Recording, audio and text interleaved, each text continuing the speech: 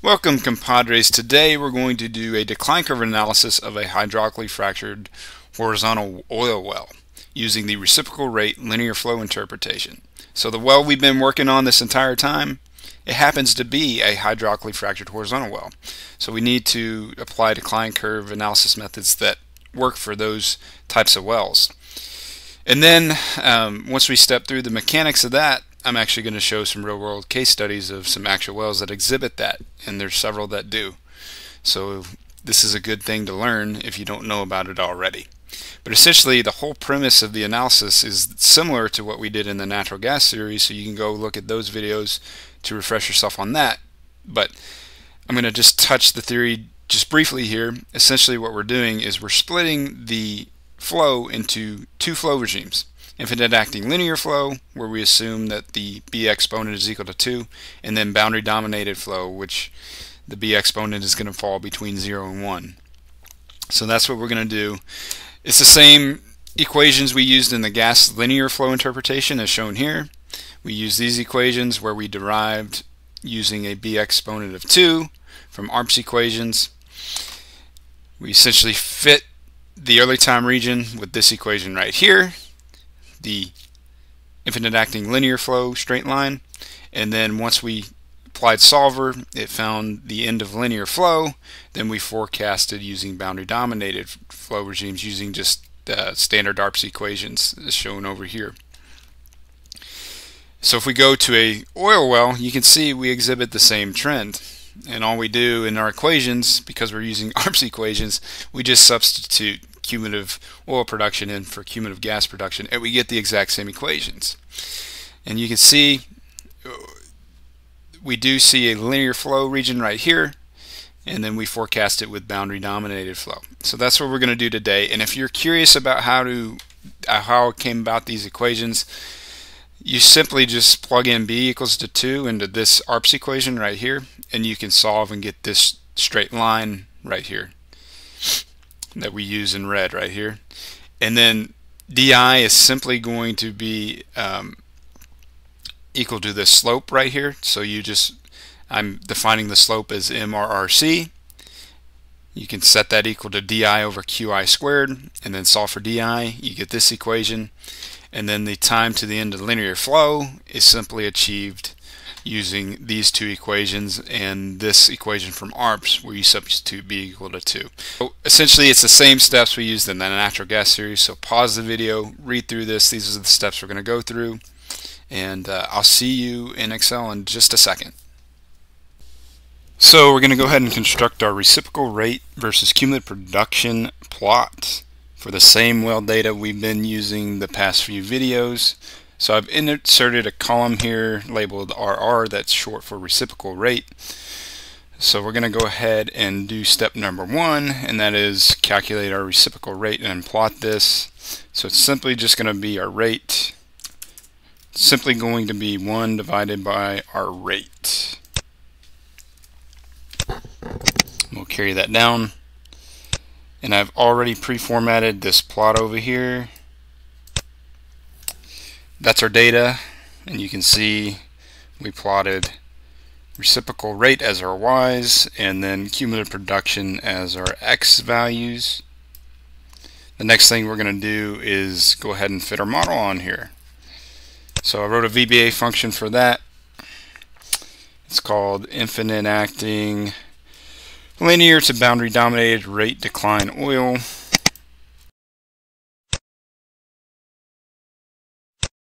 And the slope up here, I just put in a random value. Intercept, and you're going to want to freeze those. Net production to the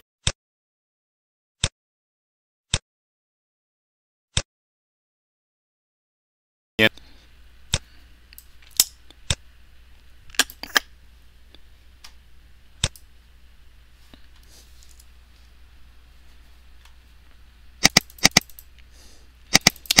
So I'm going to carry this down.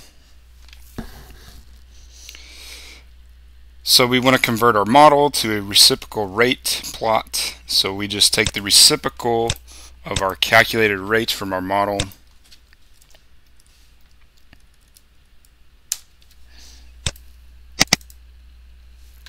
And there's our model. You can see that we have a linear portion representing linear flow, and then we have a transition to basically Arps where we see this curve. So in order to better visualize this, I'm just going to go ahead and plot another straight line representing our linear flow region. We're going to do that up here. So if you recall, our linear flow region, we're assuming it fits this equation right here with a b value equal to 2. So I'm just going to plot 3 points, 1 equal to 0, 1 equal to our net production to the end of linear flow, and then one way out far way out in advanced on the x-axis. So I'm just going to do 100,000, and then we'll calculate our rate using our linear straight line right here, our reciprocal rate. It's simply going to be, this represents our slope, MRRC, and this is our intercept, so don't get confused about that. So I wrote a VBA function for that.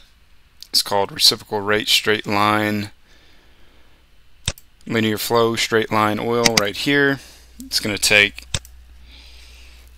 our intercept, freeze that, our slope, and then our net production, which I've defined there.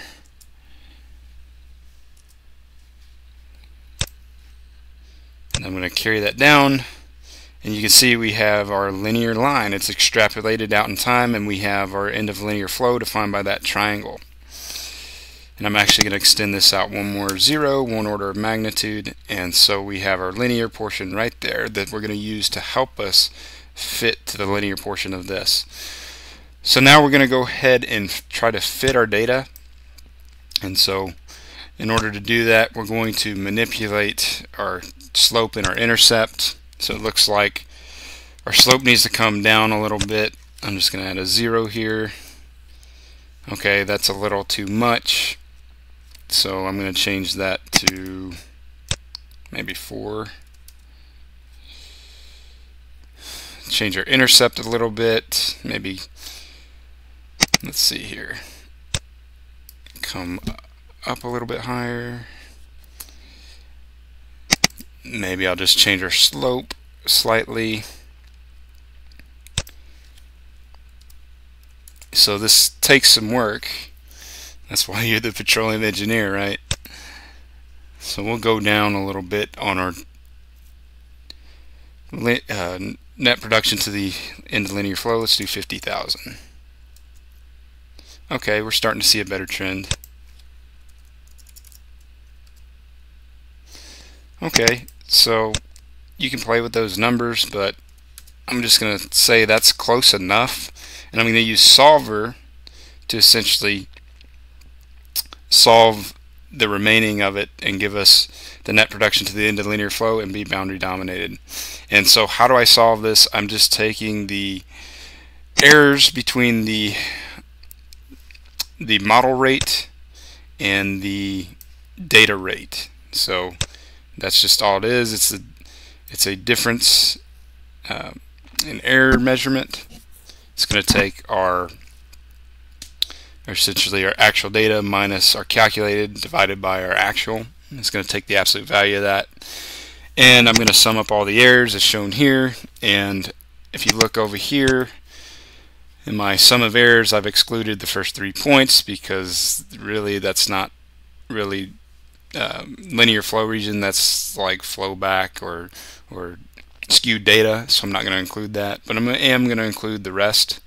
So you'll have to fiddle with that as you do your analysis with your wells. You'll have to ignore some data and also you know, just mess with it until you get a reasonable answer.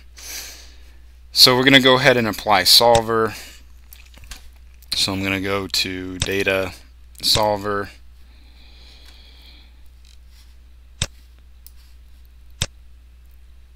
so we're going to minimize our errors, so select our errors here, and then we're going to change We're going to use the net production to the end of linear flow and be boundary dominated as our design variables.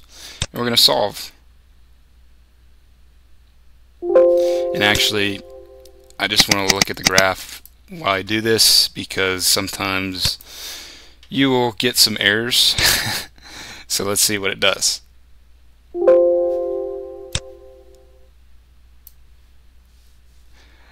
So it changed it a little bit there.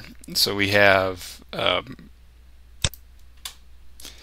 essentially we have, that's the best fit, and that looks pretty good to me. I'm going to go with it for now.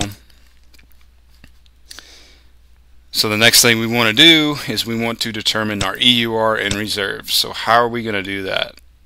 So in order to do that, if we go to this graph over here, we're going to need some variables to do that. We're going to need our decline at the end of linear flow, and then our time to the end of linear flow, our rate to the end of linear flow. So we'll just walk through that. Essentially, I have the equations laid out right here. So we're going to calculate our DI at the beginning of linear flow, defined by this equation. So I wrote a VBA function for that. It's going to take our slope and our intercept. It's just this equation right here, and you'll see that this value is really high. This value doesn't really have any meaning. I wouldn't worry about it. It's the linear flow region. We fit an empirical model to it, a straight line that we see in a lot of horizontal wells. So this number doesn't really have any meaning, so don't think of it as a decline percentage. We're just using an empirical fit here that we've seen horizontal vertically fractured wells exhibit in the early producing time. So we'll go ahead and we'll calculate our rate at this point, and then our nominal decline at this point, so we can forecast. So our rate's simply going to be 1 divided by our reciprocal rate.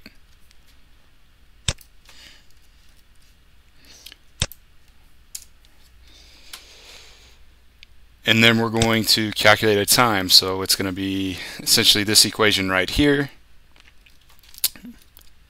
Wrote a VBA function for that.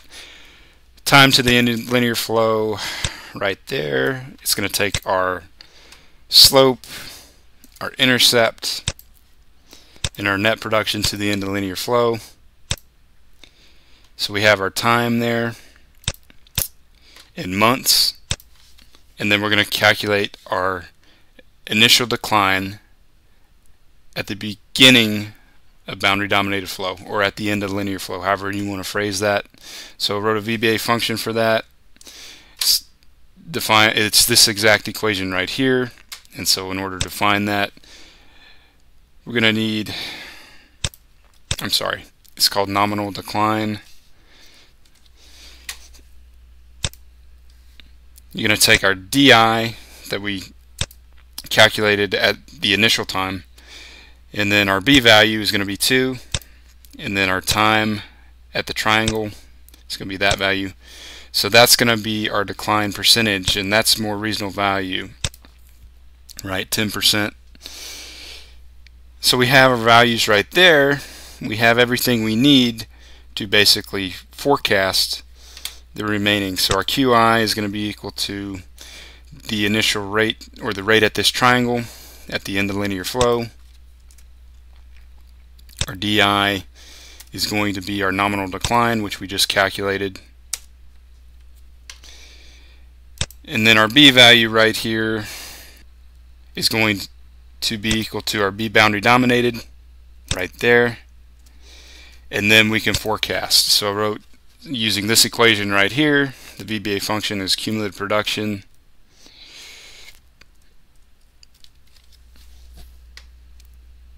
And it's going to take QI, DI, B boundary dominated, and then our economic rate, which in a different video we went through and calculated our economic rate right here.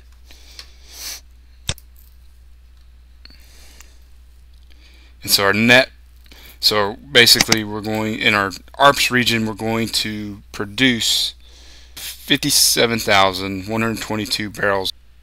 So our net EUR is simply going to be, remember, we have our net production to the end of the linear flow right there, which we calculated from our linear portion, plus our forecasted portion in our Arps region. So that's our EUR, and our reserves is simply going to be our EUR minus our net production up to this point in time.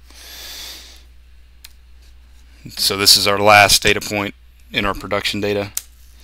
And so there it is, guys. We've essentially calculated our reserves and EUR using a reciprocal rate linear flow plot.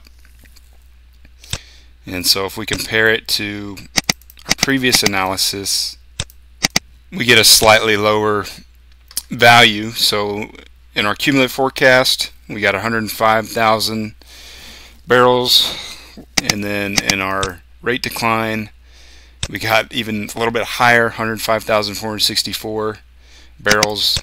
And then so in our linear flow, we're going to produce a net 103,671. So you can see this interpretation is more conservative than the other two, and that makes sense because essentially we're looking at it, we're dividing the producing region into linear flow and boundary dominated. So there we have it, guys. Next thing I want to do is I want to show some case studies of other hydraulically fractured horizontal wells. That way you can at least be comfortable with why this was done. So let's go look at those wells.